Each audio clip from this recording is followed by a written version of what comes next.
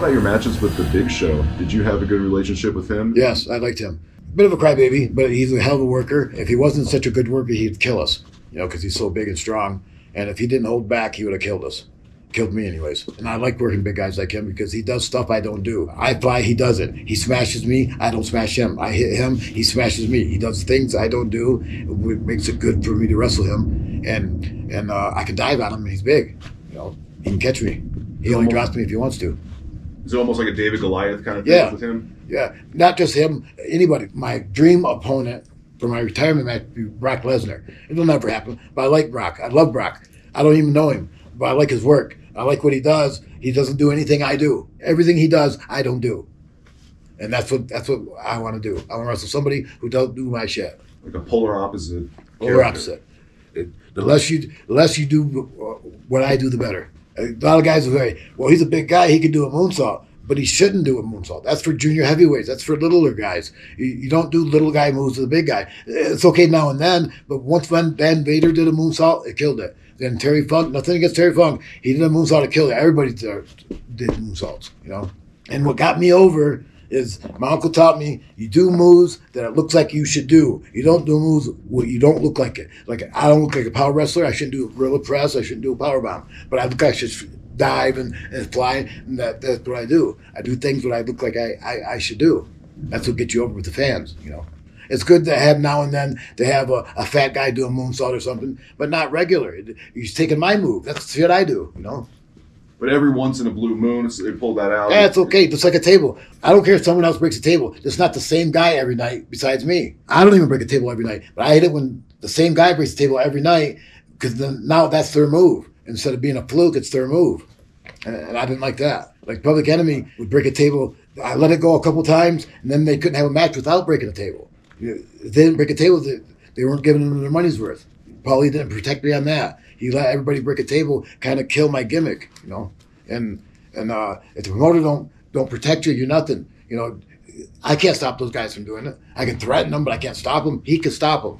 It becomes a crutch for them too. Now if they can't use the table, they're less. So I made up with a chair. Now most of my chair stuff is still fresh, but eventually I have to move on to something else, a gun. We just talked about the Big Show match that you had, and earlier in his career, you see him do a drop kick here or there. You see him do some crazy stuff. Now and then. But not in the match that you guys had. It was more... no, yeah, exactly.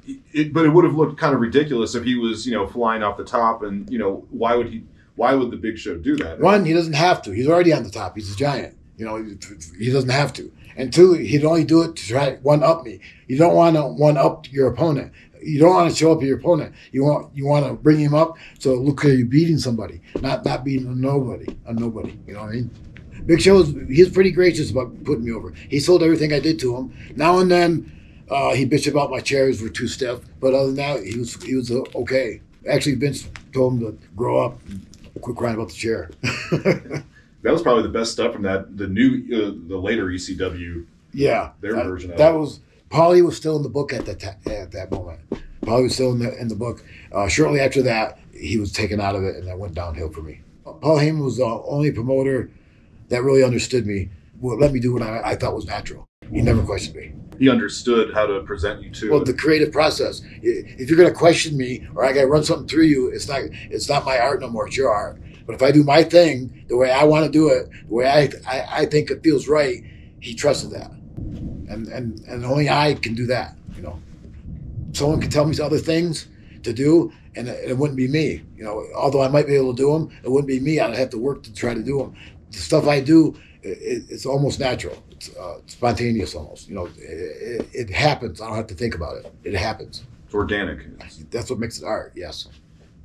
Art is something that you'll do even if you don't get paid. That's why there's such things called a starving artist. It means you'll do your art even if you don't get paid. Even if you starve, you'll still be painting or you'll still be wrestling. That's how I feel I am, a starving artist. I still do my art even though I don't make top dollar. I didn't get into it for money. I thought money would be there, but I didn't do it for money. I loved wrestling. I loved it. It's something you can't grow out of.